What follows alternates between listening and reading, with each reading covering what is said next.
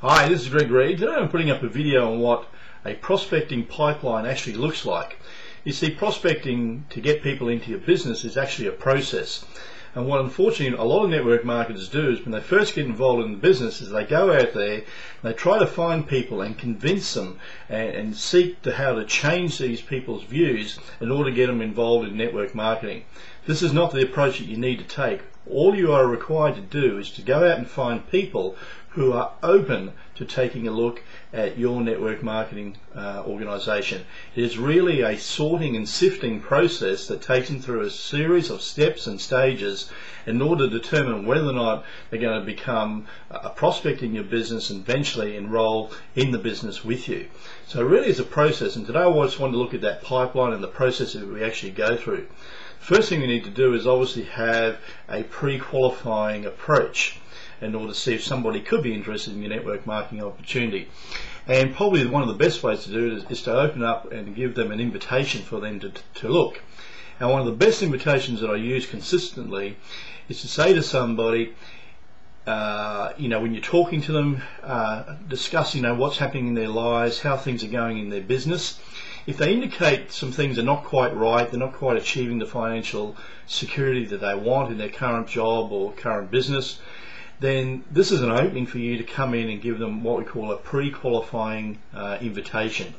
And the invitation goes something like this: John, if I could show you a business that made sense, that could be started part-time, and it did interfere with what you're actually doing, would you be open to taking a look?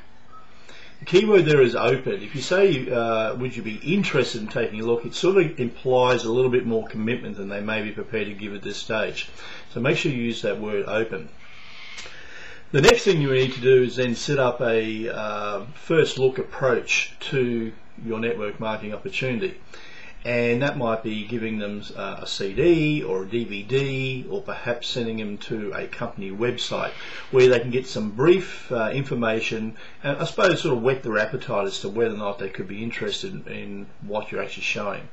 The third step is actually do a presentation, and that again would require giving them more information. Perhaps it's a one-on-one, but preferably you want to hook up with your sponsor and what we call a two-on-one type of approach. What this actually does is that it takes the focus away from yourself and more onto your sponsor. This is a great system to use, particularly if you're inviting people out of the circle of influence.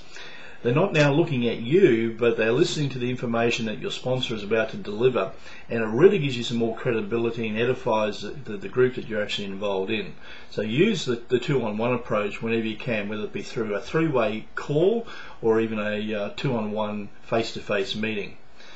The fourth process in this pipeline is that if we're still progressing through, then you need to get the people perhaps in front of a larger audience, perhaps get them along to a hotel event, perhaps get them along to a company event.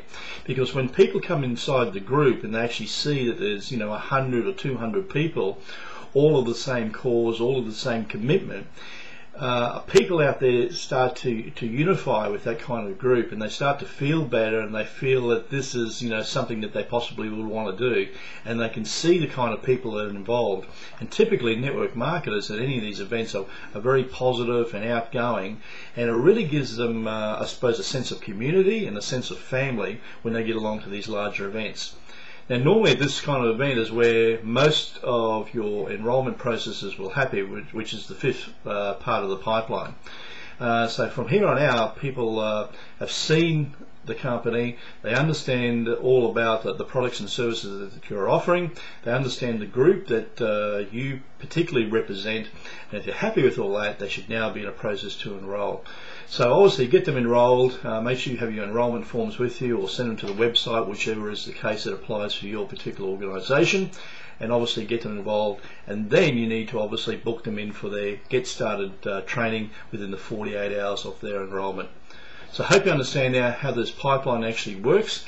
It's a great process you go through, and if you follow it to the letter, you're going to have a tremendous amount of success. Thanks for your time. I look forward to catching up with you again real soon. Bye for now.